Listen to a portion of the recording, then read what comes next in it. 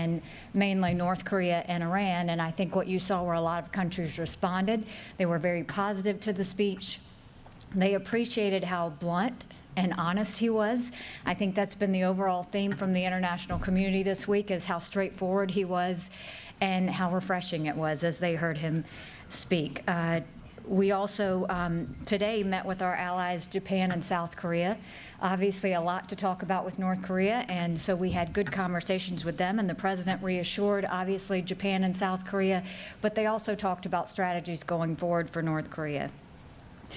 On Iran, that was a topic of conversation throughout the week. I think everyone was talking about the destabilizing activities that they continue to do throughout the Middle East, whether it's in Syria, Iraq, Lebanon, Yemen, and the list goes on. So it is something that we will continue to talk about and continue to move forward to make sure that we're stopping any of their reckless behavior as well.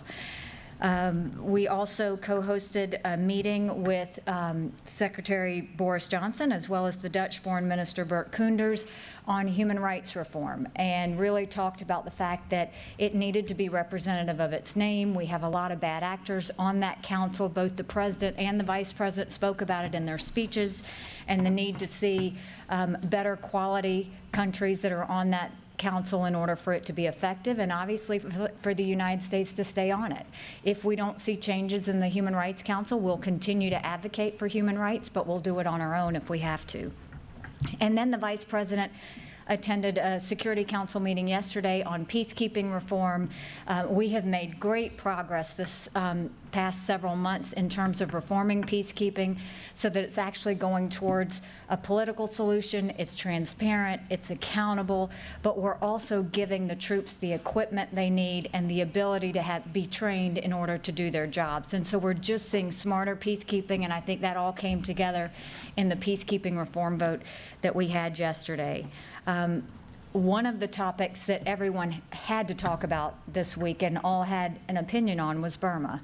And as we're dealing with the crisis in Burma and we're seeing how much migration has taken place from the Rohingyas going out of Burma, every country is concerned.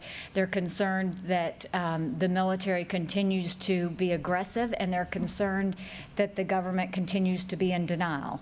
And so I think you'll continue to see the international community talk about that. I think you will only see them get more active on that as we go forward. And finally, today the Security Council took a great step forward. It was a measure that I think the international community had been working on a long time. We certainly worked with our British friends on it, and that was ISIS accountability in Iraq.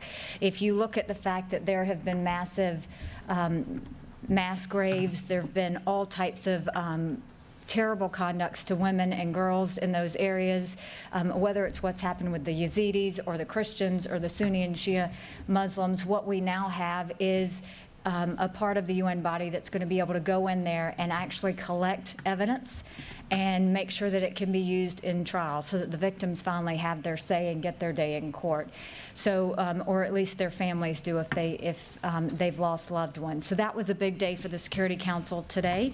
And with that, there was obviously a lot more. I think the President met with multiple countries. There were lots of bilats. There was a lot of talk and planning and productivity, but overall we can say it was a solid week at the UN this week, and it was highly successful. But with that, I'll answer any of your questions. Yes. Ambassador Haley. Thank you very much.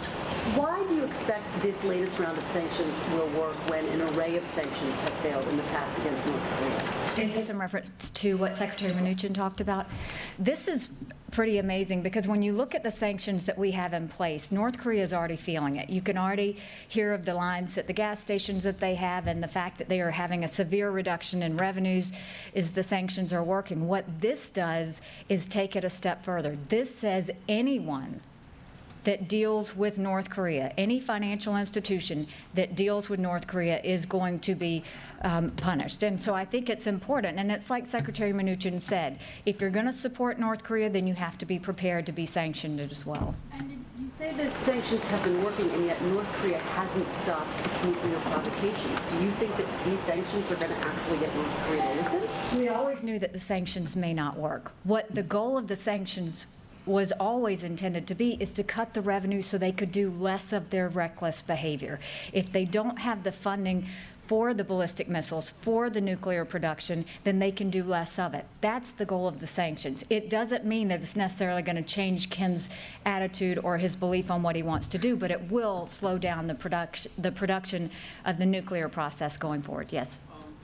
Ambassador, thank you. When the president spoke in his speech about totally destroying North Korea if forced to defend ourselves or our allies, what exactly did he mean? Under what circumstances would he consider totally destroying North Korea? Well, I think that's just common sense. I mean, if you look at it, we have said multiple times, the president said it, members of his team have said it, we don't want war. That's the last thing anyone wants. We don't want loss of life. That's the last thing anyone wants. But at the same time, we're not going to run scared. If, for any reason, North Korea attacks the United States or our allies, the U.S. will respond, period. That's what's going to happen. What you're seeing now is we continue to go through diplomatic measures. We continue to exhaust everything we have, and the key right now is that other countries actually support the sanctions and follow through with them, and they also continue to isolate North Korea until we can get them to come to the negotiating table. But until then, that's just the reality. If they were to strike the United States, of course we would have to respond back. So, yes. Just to clarify, so you're specifically saying that is if North Korea attacks first? I mean, we can't play out the scenarios on what's going to happen, but obviously it would take something very serious for the president to have to make a decision to do something back. But there's a lot of things between where we are now and that situation that can be done. There are a lot of military options that can be done. And so the president's not going to spell out specifically what he's going to do, when he's going to do it, or where he's going to do it. But there are many options that he's discussed with his national security team that should North Korea do anything irresponsible or reckless, that he has to choose from. Ambassador, thank you. Just a quick one on the sanctions on Korea, and then I have a question on Iran. On Korea, the administration has said that this is not aimed at China, but you heard the president say today that China has, told its central bank not to do business with North Korea. Secretary Mnuchin said that he called the Chinese. So how is this not, and especially you've talked about how China is really the main financial backer of North Korea. So how can this not really be directed at China? And then on Iran, is there a way to ramp up pressure, as what you were talking about, Iran's destabilizing activities throughout the Middle East, which I think a lot of your allies agree on, without violating the agreement per se, as Secretary Tillerson said? I mean, is there a way to get allies to rally around more terrorism type and other sanctions while keeping the nuclear provisions in place? So first of all, with the sanctions on North Korea, it only impacts those that continue to do business with North Korea. So if China does business with North Korea, yes, it will impact them. If there are countries in Africa that do business with North Korea, it's going to impact them. So really it depends on countries that choose to continue to support North Korea over the rest of the world that's asking them not to. In reference to Iran, you have a couple of processes that take place. On October 15th, the president has the decision to make on whether to certify or decertify.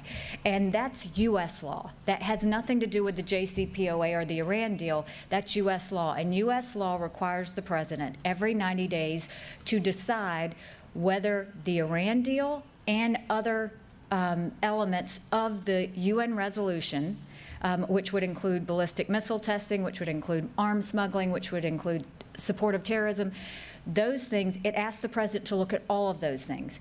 And if he still thinks that the deal is in the best interests of the United States, then he certifies. If he thinks that the deal is, that the situation is not in the best interests of the American public, then he doesn't certify. At that point, it goes to Congress.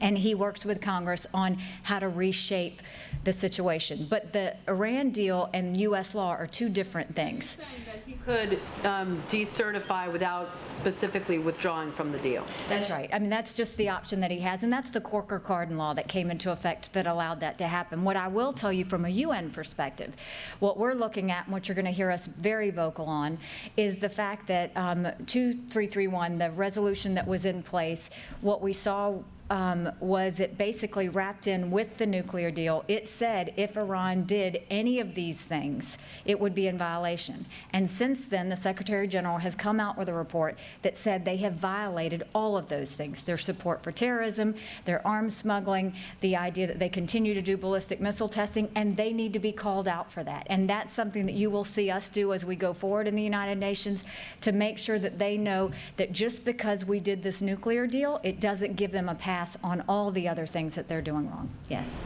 Ambassador